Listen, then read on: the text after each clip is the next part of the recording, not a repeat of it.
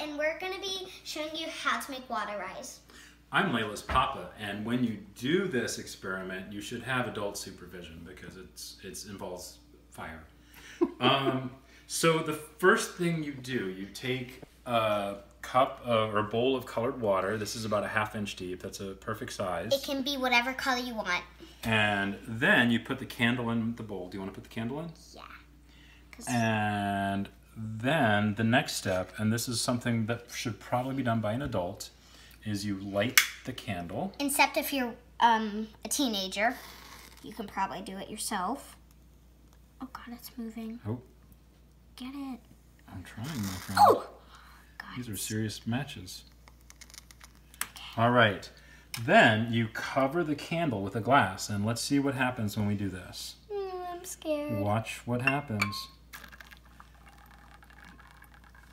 This time it sucked up all the water. You hear the bubbles at the bottom too? That's the air being sucked into the glass. And so now let's find out why this happened.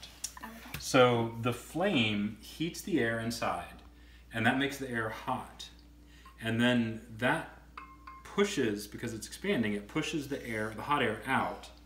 So as the flames extinguish on the matches, the air inside the glass cools, and that creates a small vacuum because cold air contracts and is smaller. So that's pretty cool, huh? Yeah. What do you think? What do you say? What do you want people to do? Please subscribe. Bye. And also take it up like that. Okay. Thank you.